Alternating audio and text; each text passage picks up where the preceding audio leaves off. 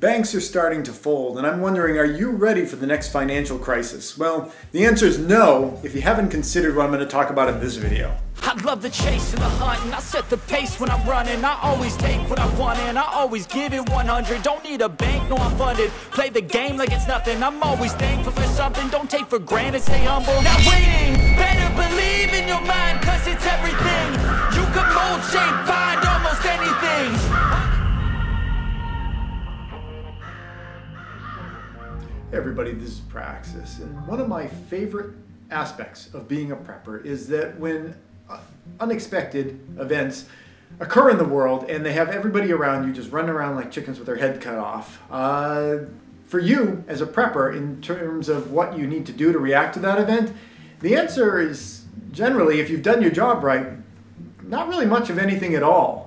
Maybe you cross some T's and dot some I's, but the idea is that you've really taken care of a lot of that stuff. And what I want to talk about specifically in this video is the unfolding potential financial crisis, with the banking sector that we are looking at now. We don't know how far this is going to go. Maybe we've seen all of it and this is the full extent. Maybe it's going to continue, as far as things progress back in 2008. Maybe it even goes further than that. We really don't know. So that's why we prep and prepare, is because, we don't know exactly what will happen in the future, and certainly not exactly when things will happen. So if you get prepared ahead of time, if and when they happen, it's not that big a deal. And it really isn't that big of a deal, for people who have prepared for it. And I want to talk a little bit in this video about what I have done to put myself in a position right now where I'm kind of like, not that big a deal one way or the other what happens. I mean, obviously I have compassion for people around me and the world, and I don't want to see people suffer, but in terms of, my own personal experience of it and the experience of my family, it really doesn't matter to us one way or the other what ends up happening, because we've taken precautions about it. So what are the precautions that I've taken that allow me to really not care that much about what's going on, follow the news stories, but don't have any nightmares about it?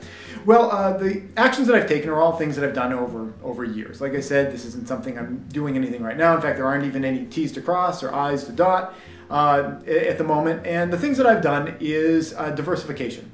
I do keep money electronically in banks. It's just a convenient thing to do, so you can easily pay someone with a check, or you can pay a credit card bill electronically online. I think that's really easy and convenient. I know a lot of people want to stay away from any of their finances being online or anything like that. So you keep money in a bank, but you don't use any online payments. But the reality is if you have money in a bank, it's open and vulnerable to the internet, whether or not you take advantage of that or not. So I take advantage of those things, and for that reason, I like to keep some money in the bank so that I can pay people in a way that's convenient and trackable.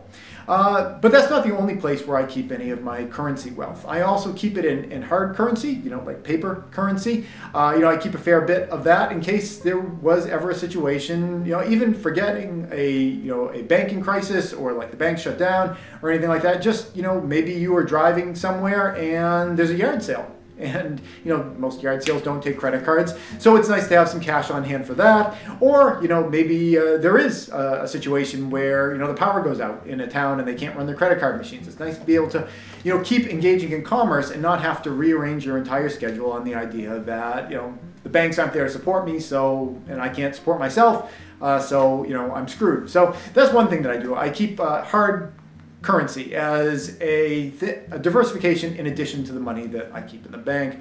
In addition to that, I am also a big proponent of heavy metals. Precious metals. I'm not that big a fan of heavy metals, unless it comes to music, but I don't even much care for heavy metal music either. So I guess heavy metal in all its forms, I'm not a particularly big fan of. But precious metals, the thing that I am a fan of, that's something that I am a fan of because, again, that diversification aspect, it's something that even if I can't get access to my money, I have some way of trading or bartering, and that also covers the idea of a devaluation of a currency. And that is certainly something that I think all of us need to have in our minds at the moment, is the idea that the value of the US dollar might today be much higher than it is going to be in the potentially not too distant future. So diversifying out into precious metals is a good way of preserving wealth and kind of crystallizing it in some kind of a form that doesn't easily evaporate. I don't see it as an investment. Some people kind of see it as an investment. They want to buy low and sell high. I don't do that at all. It's more for me just kind of a life raft. And having a life raft and having diversification of physical currency so that you aren't totally reliant on the electronic system working gives me an enormous amount of peace of mind going into these situations. And on top of that, the other thing that I do is turning my wealth, instead of it just being electronic numbers in a bank, turning it into real assets in addition to precious metals like food or any of the types of things you might want to buy with your money. Whenever I'm in a situation where I can purchase something that I know that I'm going to get it, or I know that I'm going to have a need for at some point, I always heavily consider the idea of making that purchase. Now the downside is that you're burdened with a thing instead of like having like a convenient, completely ethereal, weightless, doesn't take up any space kind of number in your bank. But once you turn it into something that you know that you're eventually going to be turning that number in a bank into, you've locked it in, and that number in the bank can't just evaporate, at least not the part that you converted into a real thing like food or supplies or any of the other types of things that you know that you're going to be using at some point. So that is another way that I've kind of diversified. My advice to people, whenever they're wondering about this type of stuff, whenever people see me and think that I was making some kind of amazing financial decisions. And I don't want to give the impression that I'm giving financial advice right now, because I'm not. I'm not really particularly financially savvy. I have just the lightest sense of how the whole system works. And the majority of the time, from the past up until now, people tend to think that I'm overly cautious and foolish because of my overcaution. Occasionally, during certain events, they think that I'm a genius because the fact I was being kind of conservative, it made it look like I was foreseeing something happening before it happened. But the reality is I just tend to be kind of cautious and conservative when it comes to money. I've worked very hard to earn it, and I don't want it to just be evaporated away willy-nilly because I've failed to kind of, like I say, crystallize it into something real. So I don't want to give the impression that I'm giving financial advice in this. I'm not. I'm just telling you guys what I've done in the past, and I've missed out on a lot of opportunities by doing things this way, by having hard physical currency in my possession as opposed to investing that. I missed out on investment opportunities. But at the same time, when the market enters a situation like this, I'm also missing out on all the stress and drama and fear that a lot of people are living through right now. And what I tell people about my method and approach to this is that whenever I think about whether any kind of event, whether it is a financial crisis or a hurricane event or a pandemic disease outbreak, I always try to picture myself in the future of what are the sorts of things that I will be wanting and wishing that I had procured for myself in that event. And I'll give you an example. During the beginning of COVID, I began taking stocks of all of my respirators. Now, at this point, I'm just going to say, just so you guys aren't like chomping at the bit to remind me of this, in the past couple of months, it started to seem apparent to me that maybe respirators weren't that critical of a tool. While they did help somewhat, they weren't nearly as beneficial as I presumed that they were going to be. At this point, I understand that, but at the beginning of COVID, I didn't, what I know now, I didn't know then, and I was taking stock of all my respirators. Now, I knew I had a lot of them, but what I hadn't realized is that I was really low on children's-size respirators, and it was for a stupid reason. I happened to have accidentally opened up the children's-size respirators once when I was doing some work with like dirt or dust or sawdust or something like that, and I grabbed the respirator, I went all the way to the work site, and I saw it was a small, and I was just like, it'll work anyway. Put it on, and it kind of didn't cover up everything perfectly, but it was better than having nothing. And that happened a number of times, and I ended up kind of eating through accidentally a lot of my children's-sized respirators. Now, when COVID began, I went and I kind of took stock of everything I had, and I was kind of I'm not going to say shocked, but I was disappointed to realize that every single time I was grabbing a respirator, I was always getting the wrong size and just being like, this will be fine.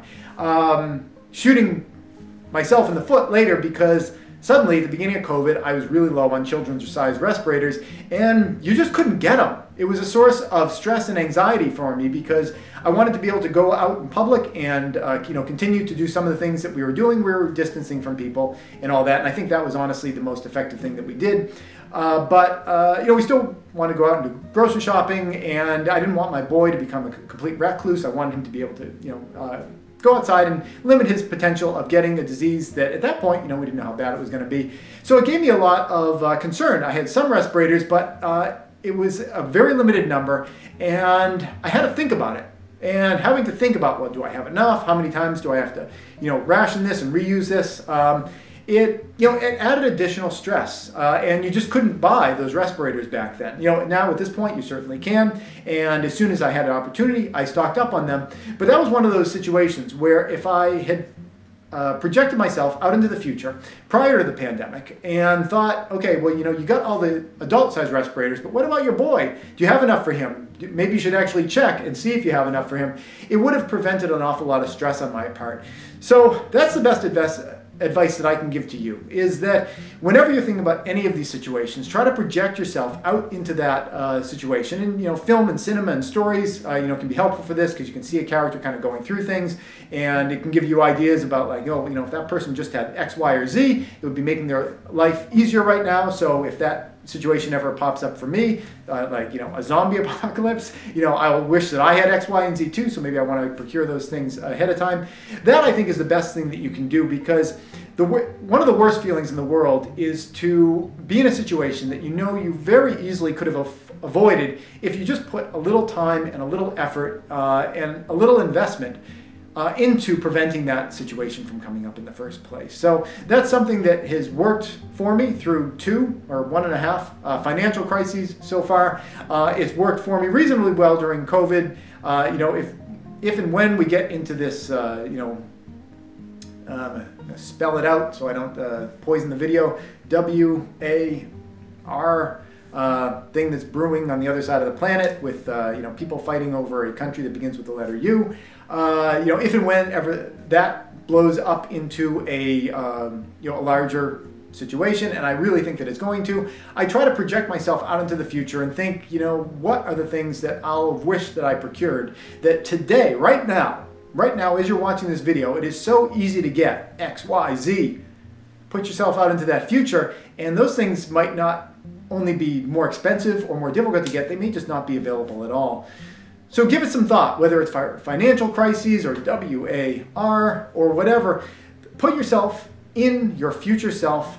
Take some time to think about it. And if there are any steps that you'll have wished that you took, take them today. That's it. Thanks for watching. Hey YouTube preppers, if you haven't seen my Alien Invasion series, here's a link to it so you can check it out.